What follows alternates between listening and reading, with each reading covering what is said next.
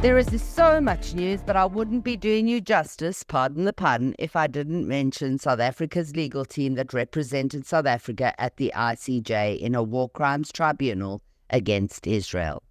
Gaza genocide.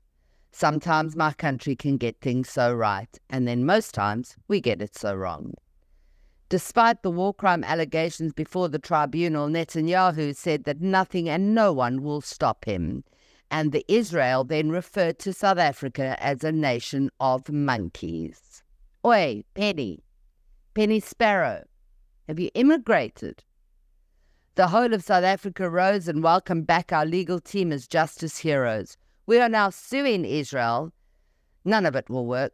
Almost 2 million people are displaced, and there are 100 trucks with food and water that barely make it in every day. This is a drop in an ocean of despair as disease and famine arrives cloaked in horror to finish the job. We failed you, Gaza. Nothing stopped the IDF kicking grown men into a hole and shooting them in the head.